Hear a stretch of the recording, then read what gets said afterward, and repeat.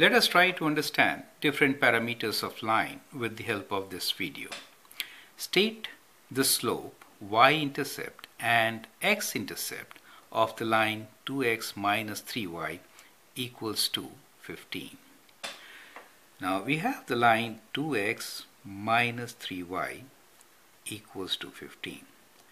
To find slope and y-intercept, we can convert this equation in slope and intercept form by isolating y. Let's do that.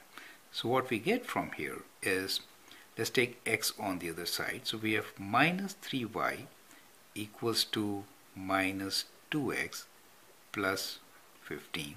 Now if we divide by minus 3, we get y equals to minus 2 divided by minus 3x plus 15 divided by minus 3.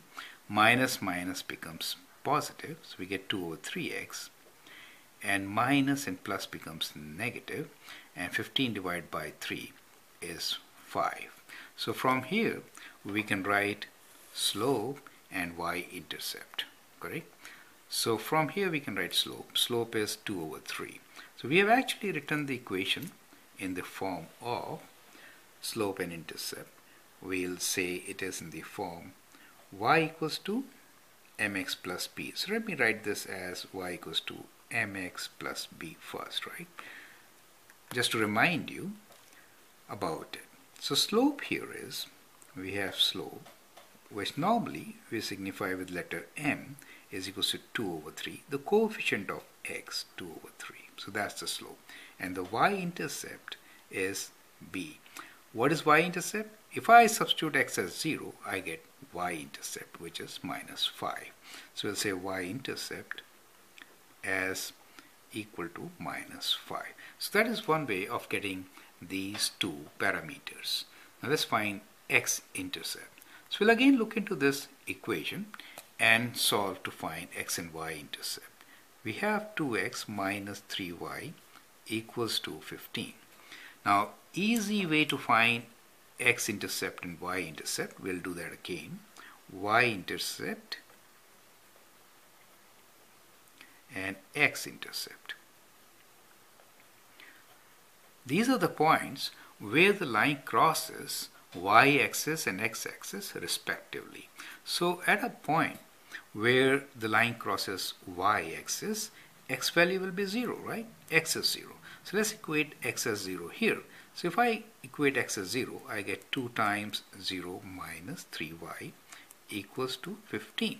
And we can solve for y. That will give us the y-intercept. So we have minus 3y equals to 15. Y equals to 15 divided by minus 3. And y equals to minus 5. Same as what we got last time. Correct?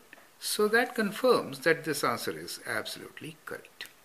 Now let's find the x-intercept. To find the x-intercept, y is 0.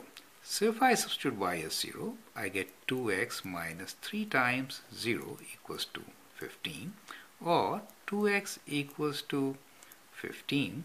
So x is 15 divided by 2, right, which is 7.5.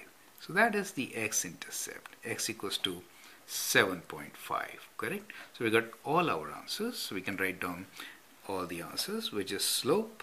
So answers are slope m is 2 over 3, y-intercept is minus 5, and x-intercept is x equals to 7.5.